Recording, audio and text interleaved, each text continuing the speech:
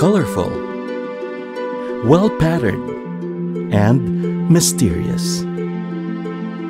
Like the lead character that he portrayed in the stage play M. Butterfly, R.S. Francisco is a butterfly that soars from different facets of media. He met his first love when he set foot in college at the University of the Philippines.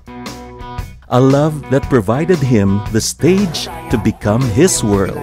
My relationship with Toy Boy Kuwankers is microwavable. Raymond became an actor of Dulaang UP in 1990, where he performed different roles until... Can you understand that a woman's place here, despite this loud and often vulgar revolution, remains today what it has been for thousands of years? Why do you think I wanted you to see Butterfly Lovers? Because it is my story. Yes, he was the outstanding M. Butterfly's Song Li Ling. It was also through this masterpiece he was given the stage and screen name RS, an ambiguous label that was perfectly tailored with this breakthrough role.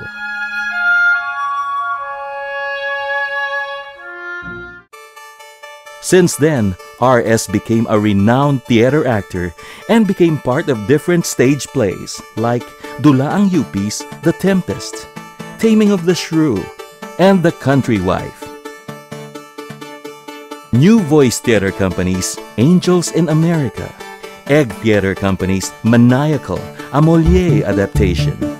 Hi, ako po si R.S. Francisco. Iniimbitahan ko po kayong lahat manood ng Moliere's PMS. Sana po magkita-kita tayo sa teatro. Repertory Philippines, Gay Birds, La Cage aux Folles.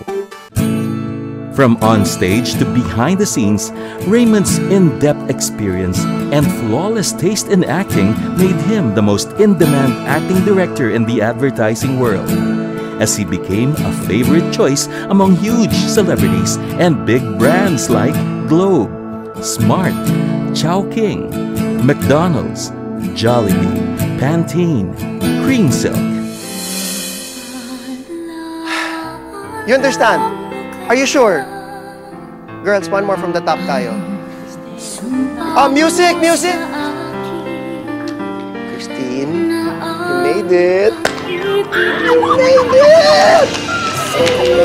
RS's love for acting brought him back into the limelight of television, as he sprinkled colors to different remarkable TV characters like Dorji of Princess and I, Gianfranco of Macaribal, Roxy of Dolce Amore.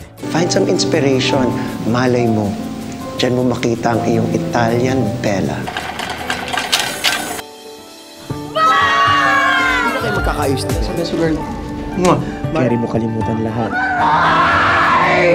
R.S. Francisco's passion for acting magnified on the movie screen through a lead role on Ang Bantay, an internationally acclaimed short film. He also played as Michelle of Midnight Dancer from Tangent Films.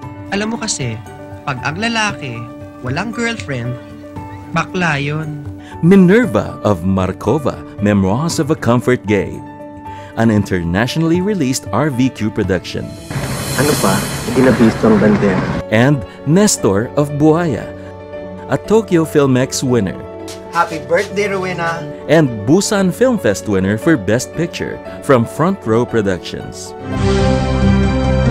It is always a well-patterned life for RS as he circulates from theater, directing, TV and film acting, to producing his first major lead role film as Boy in Chick. Promise, hindi ko talaga kaya to. Kaya ngayon pa lang kailangan magkaintindihan na tayo. Kung talagang titira ka dito, kailangan magkaayos tayo dito. Ayoko yung araw-araw na bibwisit ako sa pagmumukha mo.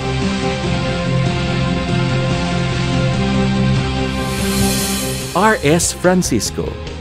Truly, he is an astonishing graceful butterfly that everyone adores.